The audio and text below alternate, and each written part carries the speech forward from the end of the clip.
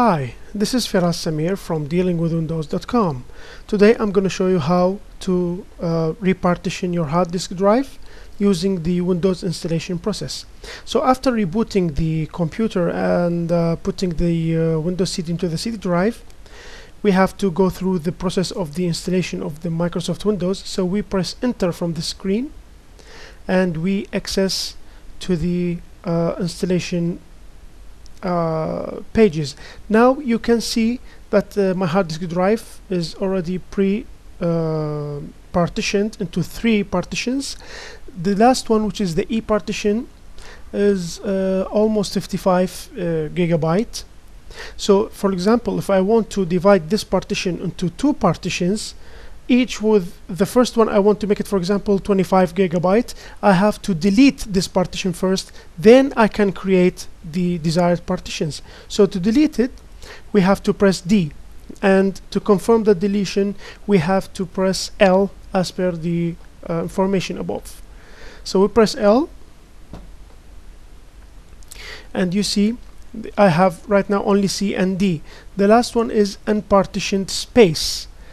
And you can see there is a small size one with 8 megabyte. This used by the Windows the first time when you divide the hard disk.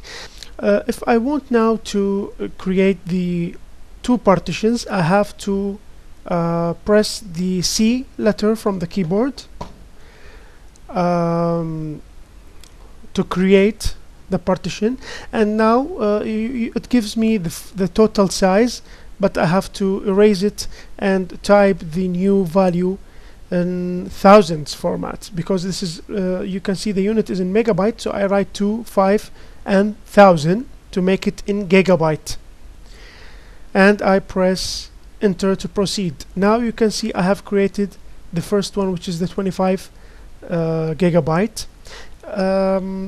The below space is the rest of the unformatted one, so we can create another one by pressing C again,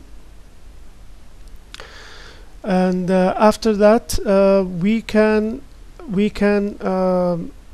enter different values to create multiple another partitions, or leave it as the total amount because I want only this partition, and click enter. Then now I have the 4 partitions, but still we need to format those 2 in order to make it effective and accessible. So press enter on one of them, and it will give you another window showing you different type of formatting. Normally we use the quick format, the NTFS file system quick. So when we press it, we will format this partition and we proceed with the Windows installation. But right now I don't want to install the Microsoft Windows, I just want to show you how. And the last one, we have to format it again. In case if I have those 4 partitions from the beginning and I want to make one big partition from the last 2, so the first thing we do is to delete those partitions by selecting D, and then you see now we have to delete the other one. Select it and then press D from the keyboard, and to confirm this we have to press L again. Now we have this total size of the 2 partitions, but inaccessible and unreadable. We have to format it now to make it active. So we have to press C to create the partition. Now we can see the total amount of the drive. We press enter to proceed with the installation, and after that we have to format it.